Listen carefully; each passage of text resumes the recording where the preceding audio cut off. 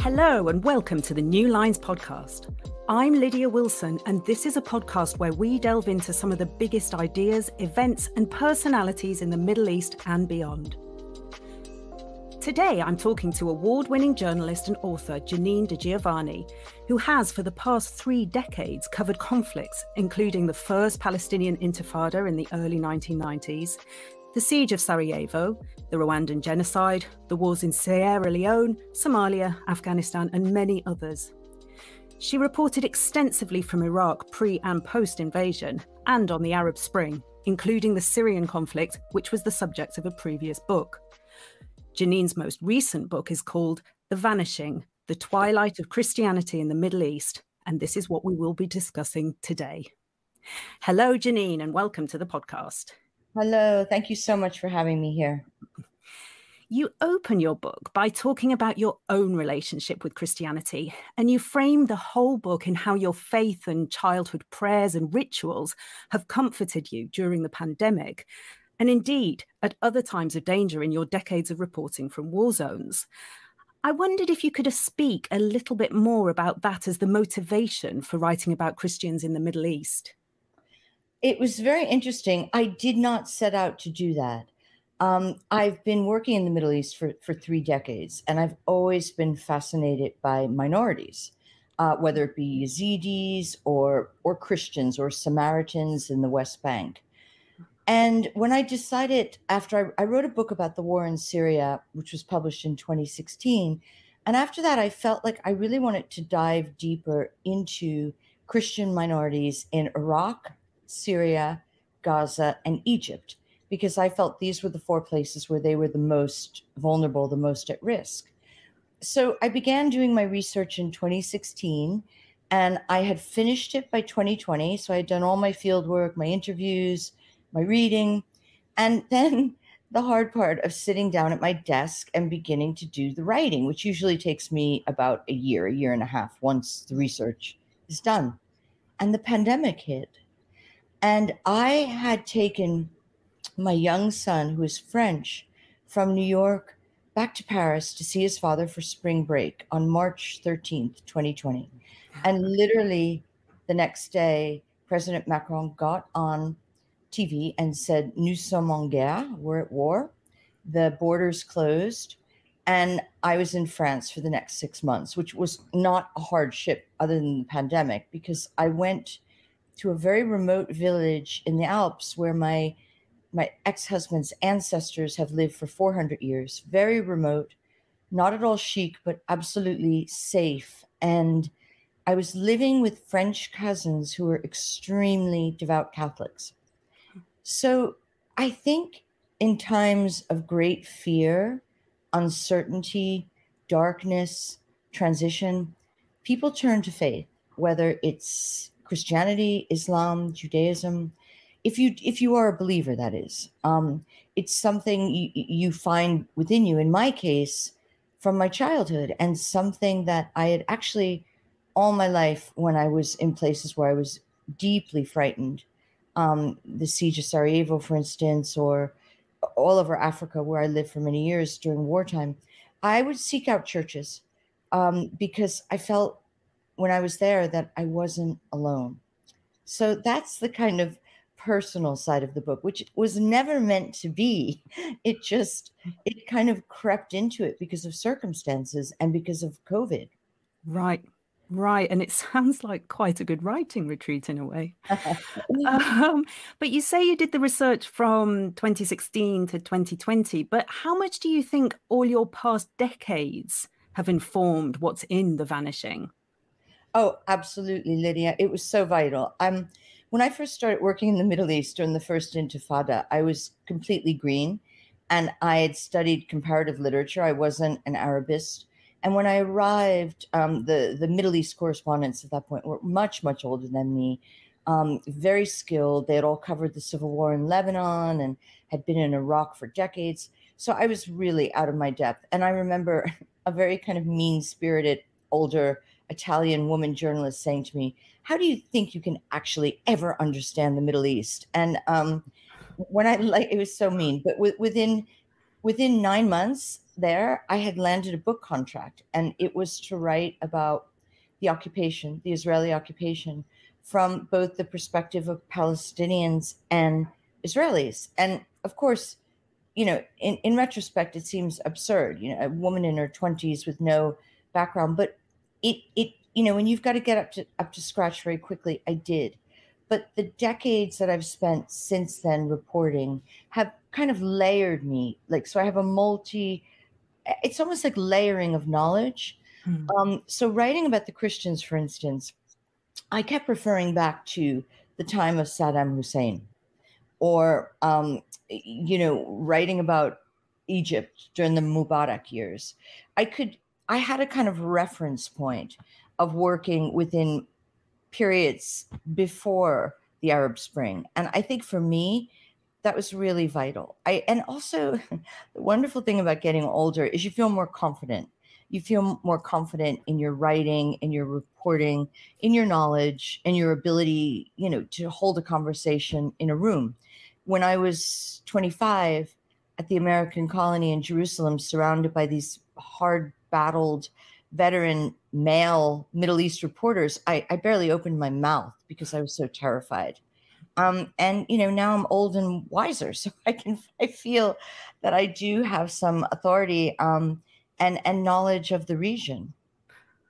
Right. So coming back to the Vanishing specifically, was there a particular incident that sparked your concerns about the Christians in the Middle East? What made you start to genuinely worry about their future? There were two. The first one, I'd say, was right before the American invasion in Iraq, back in 2003. And in those days, it was very, very difficult to get permission to travel, difficult to get into Iraq, to get a visa under Saddam's regime, but extremely difficult to leave Baghdad because, of course, you had the Mukhabarat following you. And if you traveled, they were wary that you'd go off narrative. They really kept strict control of you. But I managed to get to Mosul and to Nineveh. And I remember going to Mass literally weeks before the invasion, and how terrified the Christians were. It was in a Syrian church, and they were praying in Aramaic and the language of Jesus Christ. So I can't even begin to tell you how unbelievably moving and also haunting it was, because they were foreseeing the end of their civilization. They've been in that part of the world for 2,000 years. They're descendants of the prophets. So they had always felt protected in some way under Saddam, as often Christian minorities in the Middle East do feel sheltered by dictators. And suddenly there was this unknown force coming, and they thought for them it was the end of days. So that really struck me. And then the other thing that struck me was in 2016, again in northern Iraq, at a monastery called Marmatai, which is built into a mountain. And it was right after the fall of ISIS, or maybe ISIS was not yet completely defeated. But I had been there. I'd been in Iraq in 2014 when ISIS rolled through Mosul. So this was the moment when it became clear that they were going to be defeated. And there was a gathering at Marmatai of Christians who lived in the area, and some who had actually sheltered there throughout the 2 years of ISIS's reign. And they were celebrating, and everyone brought food, and they were praying, and they were dancing, and they were, I can't say it was happy, because they had gone through such unbearable trauma during the ISIS years. They'd been displaced from their homes.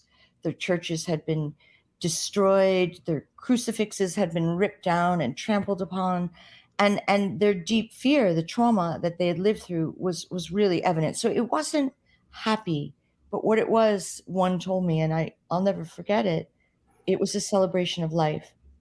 So those two moments, but there's many. I mean, I could tell you about being in monasteries in Egypt where I felt profoundly moved, or working in Gaza, which always for me is incredibly emotional. I love Gaza very much. I'm very attached to it. It was my first big reporting story. And now I find myself interviewing children of the Shabab that I interviewed way back in the first or even second Intifada. So, yeah, many, many poignant moments for me reporting and writing this book.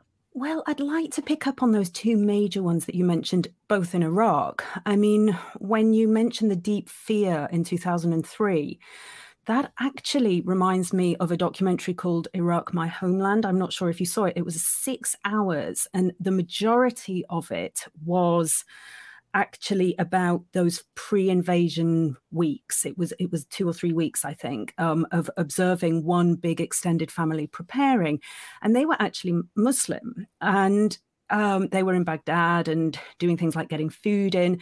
But the way that you speak about the congregation reminds me of that. They felt that there was an apocalyptic fight coming. They feared for the future of their families and their way of life and their community as well.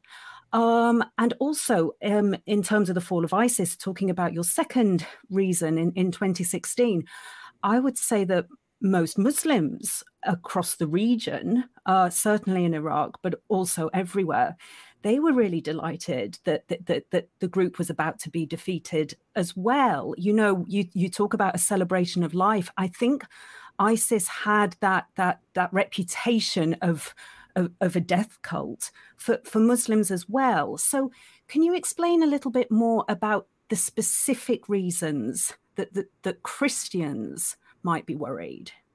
Yeah, well, look, there's, again, many people said to me, why did you choose these 4 countries and why not Lebanon, which of course has, a sizable Christian community.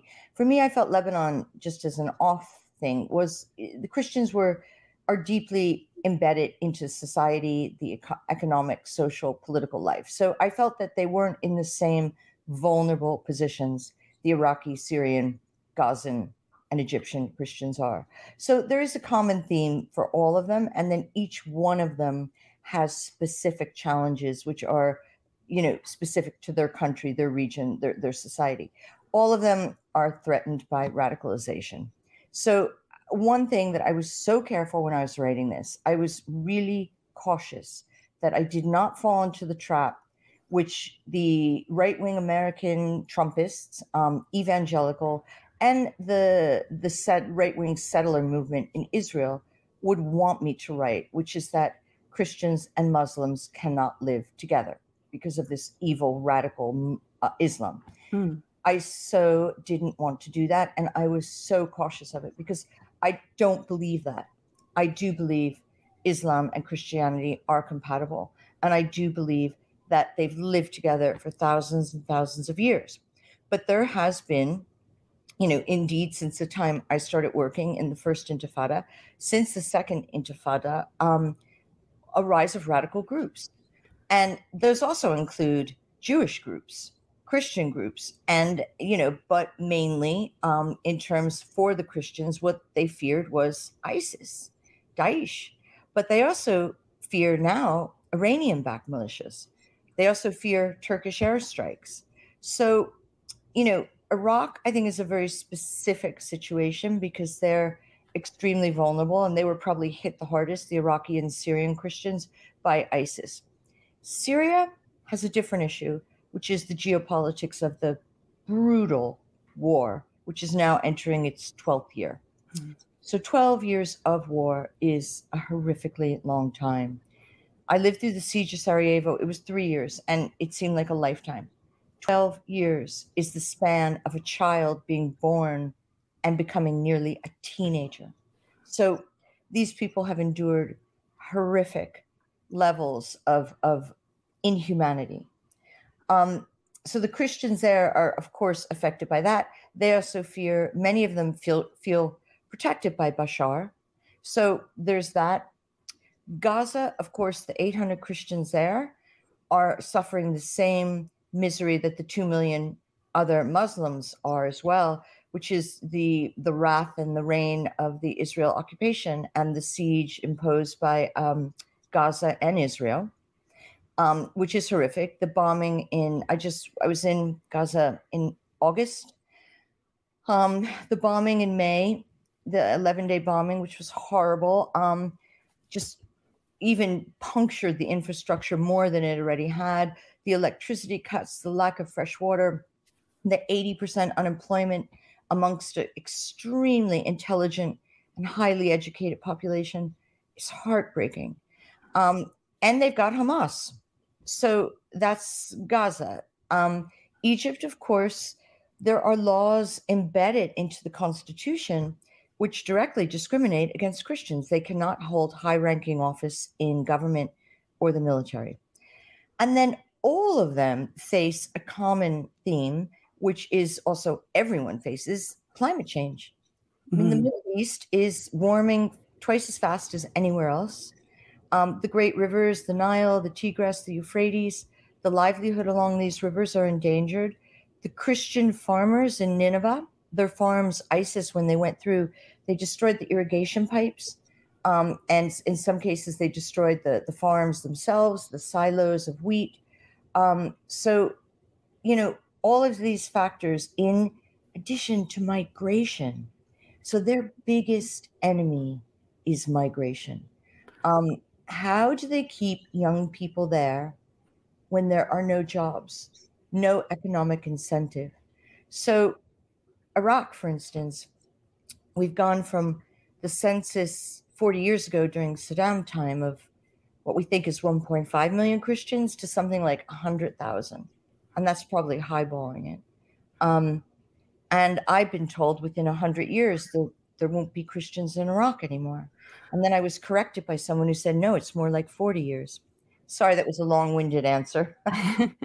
Well, there's certainly a lot to pick up on from all of those, everything you mentioned. So let me try and unpick it a little bit.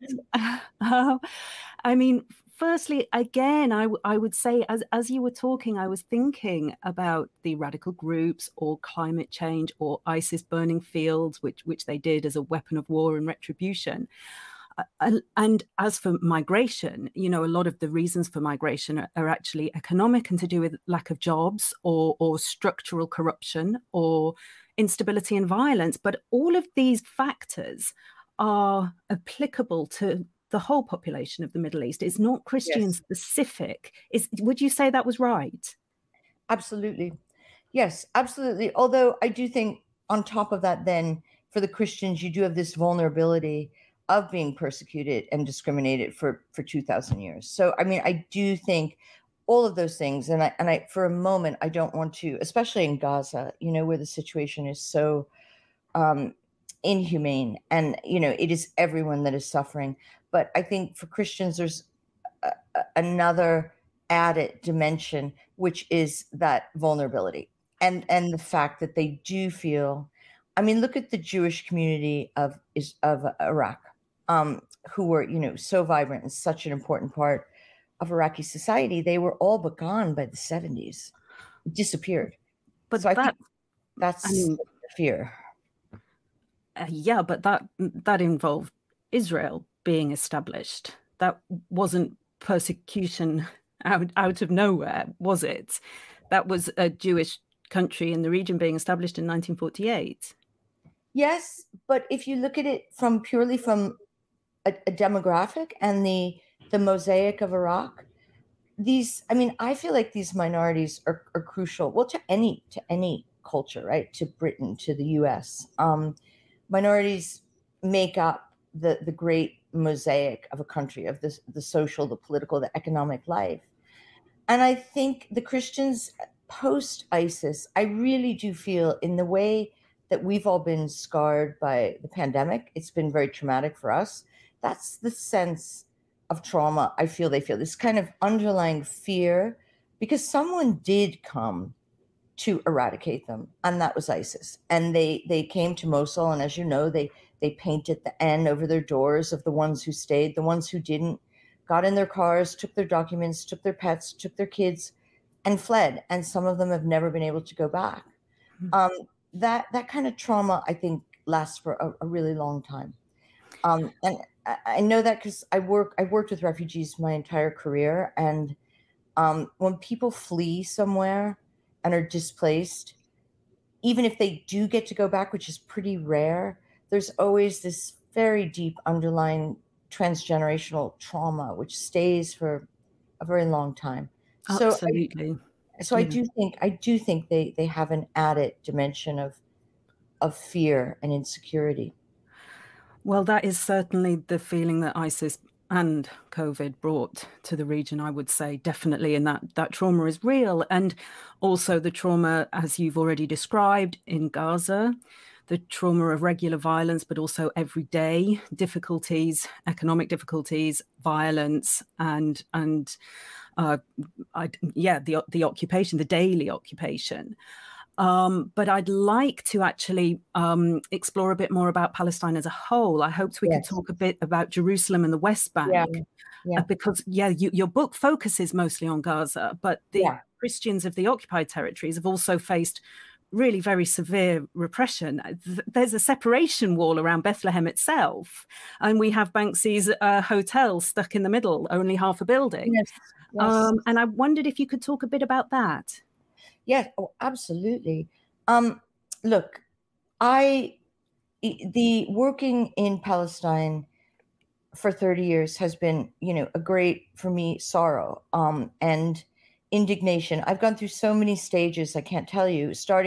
My first big story was Israel Palestine, and the reason I never wanted to be a journalist, I became a journalist because I met a human rights lawyer called Felicia Langer, a Jewish lawyer, Holocaust survivor, who was defending Palestinians in military court during the first Intifada. I knew nothing about what was happening there. I knew there was an uprising, but I met her and she basically connected me to all of the activists at that time in the West Bank and Gaza. And once I walked through that door, I could never again walk back. I wanted to get a PhD and be an academic in comparative literature. I had nothing to do with the Middle East. I was studying Russian literature. And from that moment on, I was driven by this vast sense of injustice. And today, Sheikh Jarrah, I was the first thing I opened the news to see what was happening there. It's gotten worse. My last trip to Gaza, I can't help but reflect back on standing on the beach, I think right after the Oslo Accords were signed in 1994. And Oslo was so flawed. But there was a hope. There was a kind of hope that, Arafat was going back to Gaza. The airport was opening up. There was talks about the port of Gaza, businesses. There was going to be freedom of movement. And then the second Intifada, then the closures in Gaza, the election of Hamas, the punitive collective punishment, the cruelty of it is, it's kind of gotten me to a point where I went through all these stages of anger and frustration and rage. And there was one point actually where I just thought, I'm not working there for a couple of years because I can't bear it. And I was actually offered a job in Palestine at one point in my career. And a very good friend of mine took me aside and said, I don't want you to take this because I know how it will affect you. You'll be angry all the time. And coming back from Gaza this trip, I walked through Erez and I've never felt so hopeless for it. Because here's the thing, and I actually just have a big article coming out in Vanity Fair this week. And I'm really proud of the editor of Vanity Fair to have the courage to let me write about Gaza. Very difficult in America to bring up. Very different in Britain, where there's much more open-mindedness and support of lifting the restrictions in Palestine, the occupation. Here, you have to be extremely careful, or you get attacked and you get labeled. But I came out of Gaza, and I remember going back to my room, waiting for my flight, and crying because I just felt like the people I left behind have the most extraordinary potential, especially the young people. They're linguists. As you know, they all speak really good English, and some of them speak 2 or 3 European languages they learned on YouTube because they've never been out of Gaza. And yet we keep this yoke of oppression on them. Can you imagine what they would do if this was lifted? The potential in Gaza? I mean, I have a dream, which is to turn it into a Chennai. Why is outsourcing all done in India or the Philippines? Why can't we have outsourcing in Gaza? Why can't we have more small businesses? Why can't we support entrepreneurial spirit there? The Israelis won't let us, of course, but I think if we could harness the absolute energy, intellect, potential of this generation of Gazans, they could move mountains. And I think we have to encourage this. Well, it's difficult politically, isn't it? Yeah. But I wondered if I could just bring you back to the West Bank, which Yes. of course is suffering hugely as well under the occupation. But they're in a bit of a different situation, aren't they? They actually, okay, so as your listeners will know, the Israeli soldiers pulled out of Gaza, but psychologically, they are very much still there with the threat of the bombings. So I still refer to it as an occupation. The West Bank Christians, of course, are really in the middle of it in the sense that they have the encroaching settlements, and they live every day with the checkpoints, the humiliation of going through a checkpoint. In Bethlehem, as you said, the wall goes right through it. Now, what that wall meant when it went up, and I remember going there and going to olive farms and families, literally, the wall sometimes went through, families' properties and separated families. We don't know how many Christians live in the West Bank in Jerusalem, but I think it's about 50,000. And there's only 800 in Gaza. And they want to leave. And the reason why I'm really wary to talk about their desperation to leave is because they have to stay. And this is easy for me to say because I have freedom of movement. I don't have to go through checkpoints. I don't have the Israeli occupation. But if they leave, it's gone from something like 84% in Bethlehem to 22% Christian. So if you this kind of steep decline, and also in Bet Jala, another city in the West Bank, Bet Sahur. I mean, the numbers are just absolutely dropping. So, we can't really talk about that demographic change, can we, without mentioning 1948 and the creation of Israel? It's not just, say, a differing birth rate or migration. There's fundamental political acts that have changed the demographics. Yeah, I mean, absolutely. When the Ottoman era ended, there was 11% Christians. Now it's, I don't know, barely 1%. So, I mean, while I would say that the creation of, if you're going to talk about the creation of Israel in 1948, you have to look at the expulsion, which today and Israel, the right-wing Israelis don't call it an expulsion. They call it the birth of their nation.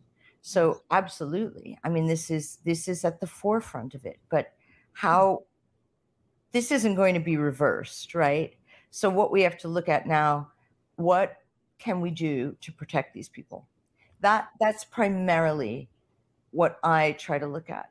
They're here, and I wrote The Vanishing for a very specific reason. I want it to be a document that lasts, so that, I mean, really all my work, everything I do, I try to do a sort of oral history so that there can never be any claims that this didn't happen. So I think looking back at the creation of Israel doesn't really help us. I think what we have to do is continue to advocate for rights, for policies to be put in place to protect them.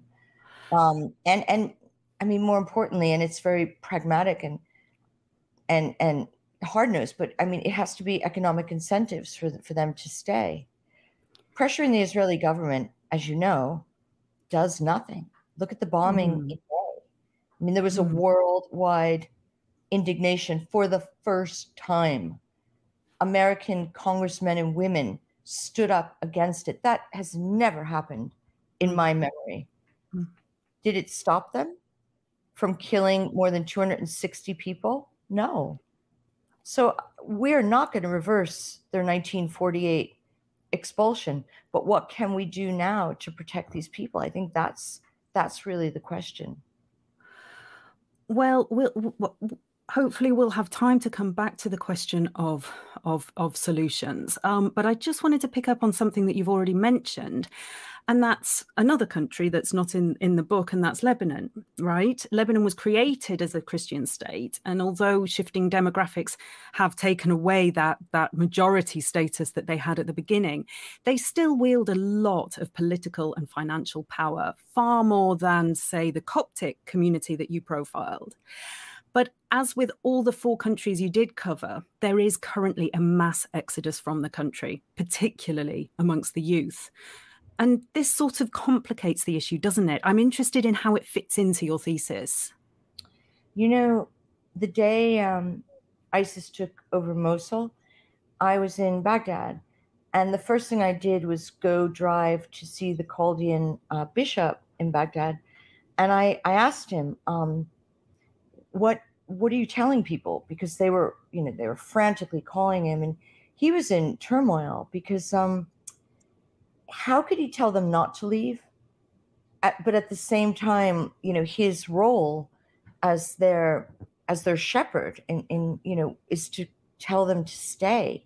Because if they leave their ancestral lands, if migration really is their enemy. It's corruption, as you pointed out, absolutely. Systemic corruption is part of it. But the big issue is them leaving. Now, if you think back to 2016, when Trump initiated his Muslim ban here, it did not include Christians. So I was really concerned, and I was working for the UN Refugee Agency at the time, that this was going to send a very strong message that we have 2 kinds of refugees. Good refugees, Christians; bad refugees, Muslims. So you couldn't let Muslims into the country, but you could let Christians. So that kind of encouraged more migration to Canada, to the US, and they always want to go to Scandinavia and Germany. And I think that, very easy for me to say, right? I have freedom to worship. I'm not in Egypt, in Minya, being, prevented from going to church. I'm not in a village where literally the only church in town, there's a huge lock on it. And if you go, you might be in danger of having it lit on fire while you're there. I'm not prevented from holding a position in government because I'm Christian. And I don't fear for my life that a radical group is going to come again and wipe out my entire village or, displace my family. So very easy for me to sit here in the comfort of my home in New York City and speak like this. And I'm really aware of that. Their position from the ground is very vulnerable. And I think I told you that, the predictions I'm given by social scientists is that in Iraq, for instance, it will be 100 years, given the sliding numbers, before Christians are pretty much eradicated. But I was on a call with the Archbishop of Canterbury's team a couple weeks ago, and I was interrupted by a bishop from Lebanon who said, that's really optimistic. It's more like 40 years. So I think this really is a major issue. And I touched on it before. During Trump's time, I was at the Council on Foreign Relations here in New York, and I was called down to Washington to brief Mike Pence, who is evangelical Christian. His team, I had just gotten back from doing research, field work, actually, for the book. So I gave them a briefing. And then I remember I was getting a lot of calls and interest from really right-wing Jewish leaders who supported the settler movement. And it finally dawned on me why they were so interested in this, because they could use it as a weapon.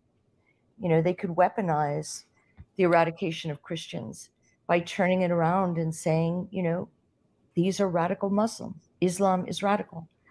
And I was very, very conscious of that. I have to say, it kind of hung over my head as I was writing. Every word. I was really conscious that this book would not be used in that way. Right. It would be used as an anti-Muslim argument in general. As a weapon, yeah. And so what do you think the answers are?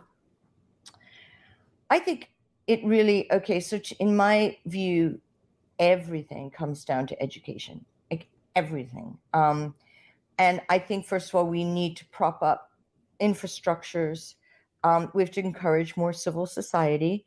We have to train people. I mean, I've just finished a really interesting, unfortunately, it was during the pandemic, 3-year UN training program where I was training Iraqi, Yemeni, and Syrian truth tellers, basically so that they could report atrocities in their own countries and prepare them, whether they would then go on for war crime tribunals or to be journalists. But they weren't all journalists. Some of them were doctors. Some of them ran NGOs.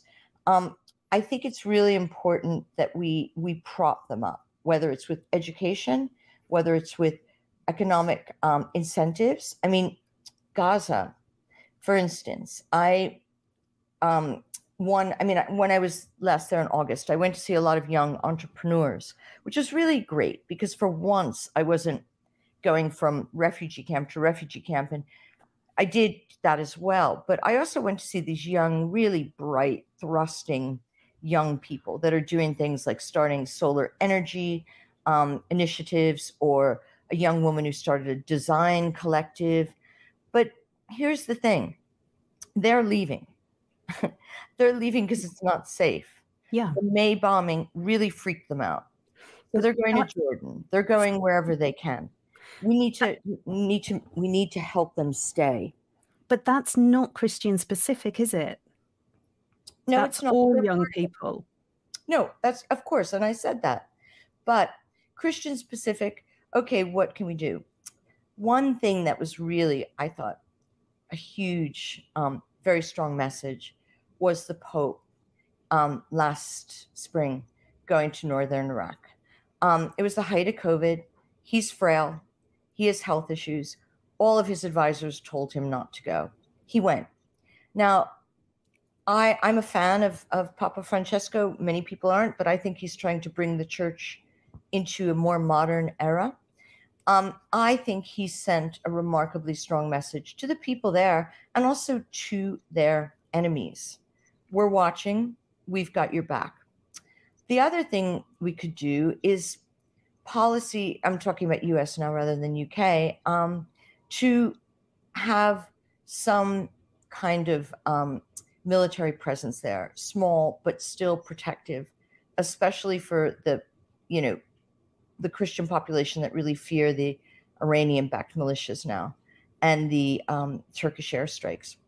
In Syria, I mean, there's nothing we could do until the war is over. And I personally believe the war is over and Bashar has won.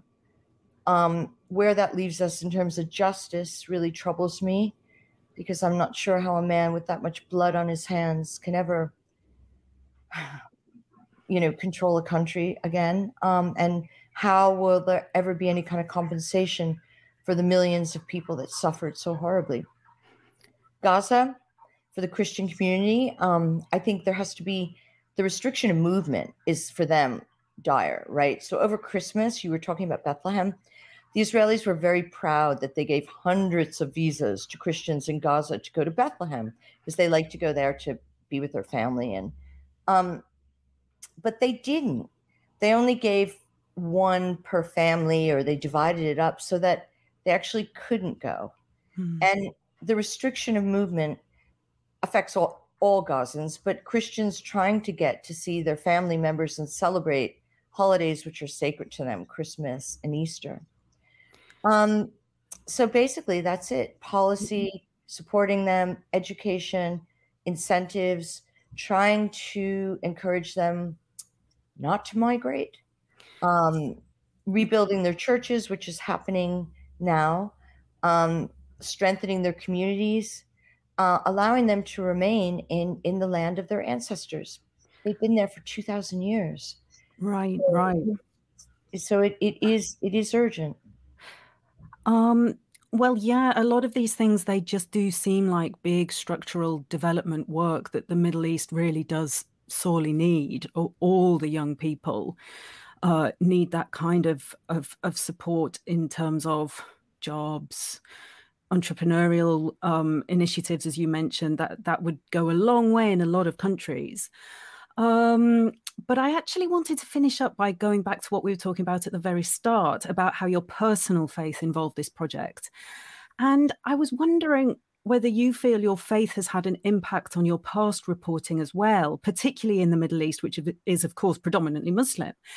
And as a personal example, I've interviewed many jihadists, and in my experience, they understand Christians, but they cannot understand or forgive atheists. Like, any faith is more comprehensible than none. Do you think your faith has helped you relate to the people you talk to? Maybe in terms that it's made me more empathetic. I mean, the Jesuit values of compassion and empathy, but I don't think that that's because I'm Catholic. I think that's who I am. I mean, I've worked alongside plenty of reporters, and I'm sure you have too, who see it as a job, a role. They're very pragmatic. They report. They don't really, the country or the people doesn't touch them, or their situations. For me, it was very different. It was always more of a calling to document and record the atrocities, so that no one could ever say it didn't happen, and to also give people agency. You know, going as far back as Sarajevo, you know, for people to know what that was like to live for 3 years without water, without heat, without electricity, having, you know, children step outside to build a snowman and get killed by a mortar, or the Rwandan genocide, you know, 1 million people killed. So my faith had a lot to do with it, in the sense that I felt this deep compassion and connection that we're all essentially, and this sounds super corny, but it really is how I feel, that we're, you know, we are all brothers and sisters, and that, you know, it was my role to do this. And, you know, I live on the Bowery in New York City, which is the weirdest place, because it's, you know, you have these ugly modern buildings that were built for the rich financiers who live here, so they're closer to Wall Street.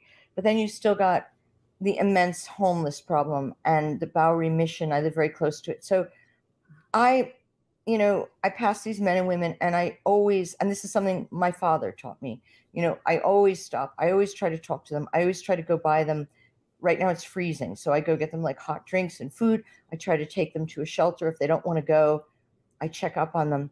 But I see people just pass them every day, you know, and don't even see them or look at them or acknowledge that they're human beings. And I think my reporting is very much grounded in the values that I was given, not just from my faith, from my parents. And my parents were devout Catholics. So, you know, but they could have been devout Muslims. It's the same thing. It's about charity and compassion and empathy, and at the root of all of it, love. Yeah, yeah. So I think, you know, it's just being human. And has there ever been a time or times in your reporting career where your faith has been a problem for you? No, you know, during the Balkan Wars, I was very careful. When I was baptized, I got a tiny little crucifix necklace, and I used to wear it, but I always take it off when I report. And I have friends that have tattoos, which are, you know, the fish, the sign of Jesus Christ, or of a crucifix. And I never wanted to get that kind of a tattoo, because I think that it's really important that you remain neutral. But I think during the Balkan Wars, it was difficult with the Serb Orthodox, who of course were the Christians, but they were killing the Bosniaks, the Muslims, and they were also killing the Croats and their own people in Sarajevo. But that was, I mean, while I don't want to get into the Balkan War here because it was a very complex thing, and it wasn't ethno-national, but also, was it based on religion, victimization, history, lots of stuff. But no, I maybe there slightly, Right. but not really. No. I never felt, I was never, jihadists or radicals have never said to me, "You're a Christian, you're a infidel." That never happened to me. So do you think it changes how you approach stories, do you think? Well, again, for many years, people would say to me, being a woman, do you report stories in a different way than men? And I would say, but it's not me being a woman. I would be like this if I was a man. It's the way I am. It's the way I'm built. It's the way I was brought up. It's the way I teach my own son, never look away. And it's just the way I live my life. I feel intensely connected to people who are weaker and who need help. And whether that is in terms of friendship or helping someone in a situation when I'm reporting, if I can do it, I will. I mean, that's why we're here on Earth. Otherwise, what is the point? I just don't get it if people don't understand that. But again, Lydia, I don't think that's because I'm a woman or I'm Catholic or I'm Italian American or French or British. It's because it's the person I am and it's the person you are. So I think it's a very individual thing. But certainly I can tell you that during my most terrified moments, I have prayed. Like the moments when I really thought, okay, this is it. I've outdone my 9 lives. I'm now in Chechnya and, the Russians are encircling the village and I'm going to be a goner. And it was to my faith that I turned. Right. Well, that comes across very beautifully in your book. So Janine di Giovanni, thank you very much for joining us. Thank you. It's been a pleasure. Thank you so much. You can buy Janine's book, The Vanishing, Faith, Loss, and the Twilight of Christianity in the Land of the Prophets in all good bookshops and follow her on Twitter @JanineDG. This week's podcast was produced by Joshua Martin and hosted by me, Lydia Wilson. You can subscribe to the New Lines magazine podcast on your favourite podcast app. And of course, you can find more of the best stories from the Middle East and beyond on our website, newlinesmag.com. Thank you all for joining us, and we'll see you next week.